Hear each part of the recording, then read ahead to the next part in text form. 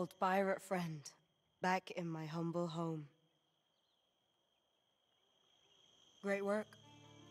What you did, it was an impossible task for me. I wanted to return to see the Sultana crown, not laid in her tomb. Returning... That dream is gone. I am tired of losing people. All while Van Kinckels plays papa over a bunch of weeping Orankaya who are soiling their robes. The DMC don't see it, but they removed the hand that was holding back our blades. We can swing freely and slice their ships into 1,000 pieces. I have nothing to fear now. There is nothing else they can take from me. These idiots think if they call me pirate, I'll feel shame. I feel rage. I feel fury. I feel ready. I don't want Rempa anymore. What I want is to see them dead. I remember when we were alone in the Sultana's throne room. She dreamed she had no title, no name to uphold. She wished she had the freedom to be honest. No more lying, Captain. No more of feeling sorry for what we should or could have done. Now, there's only cannons.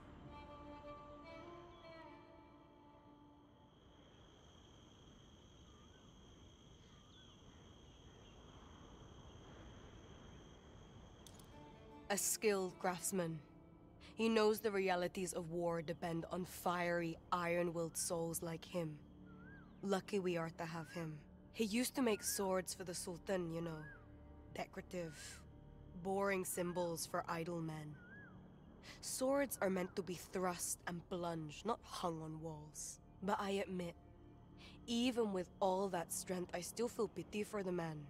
He has endured many lifetimes of pain. Pale, greedy hands strangled that man's heart and left it to rot. Fortunately, he found Telok Penjara, like the Unbound, like many of us. But he is still restless. I can hear him hammering in the night like a steady heartbeat, a comforting sound to those who like him, a lullaby for those who never sleep.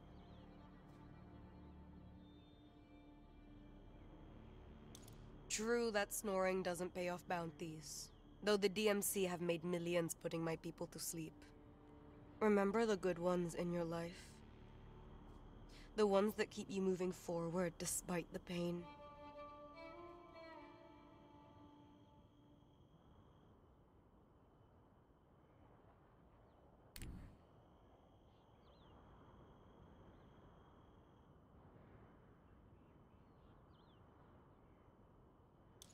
Soon you'll know the streets of Telok Penjara like I do. A place where no single person controls what happens. When I was in the palace, the merchants were happy. But the DMC sent their most zealous dog. Van Kinckels. That Dutchman pinches every penny and taxes every pohonier. Of course, he stops my shipments, brands them as contraband. Now, if I want my weapons, I must either beg or take them by force.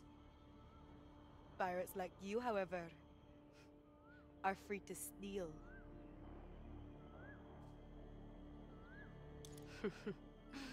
I didn't realize pirates were interested in art unless it was to steal it. Next time I want to be inspired, I shall come to you. You're a funny kind, pirates. Not long ago, Van Kinckels was one of you. But a pardon from the Crown of Holland was all it took to obliterate his past. Return my weapons. Let my supporters know Rahma trade does not stop for the DMC's whistles.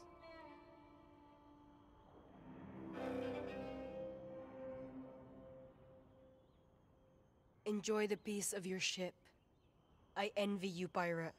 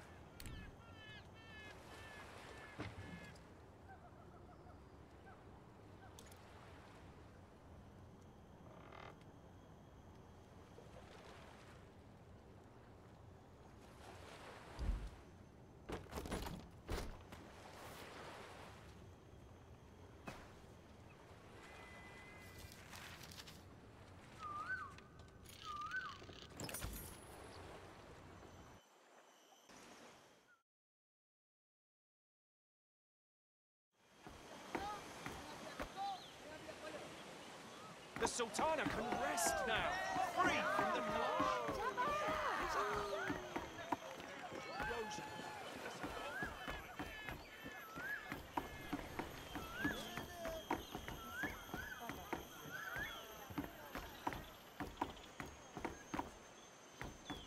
I've seen the Laksamana taking late night walks by the ocean.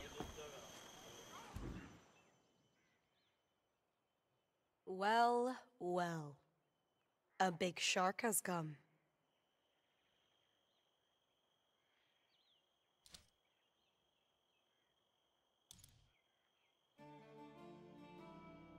I'm not familiar with gratitude, but I assume this strange sensation I have now is that bedi thing. My officers will have a drink on your behalf tonight. I pay. They bet you'd return. I bet you'd sink. Excuse our little game. I lost a few coins, but I won a valuable lesson. You're either as remarkable as they say, or Van Kinckels is losing his touch. Fine, I'll admit it. You might just be the villain we were looking for all along. The shipment you collected was only branded contraband because the DMC didn't profit from it. Those weapons mean power to me and a small fortune to you. But I know the DMC. They will not surrender this route so easily. And I won't tire of the sight of cannonballs, so keep them coming, Captain.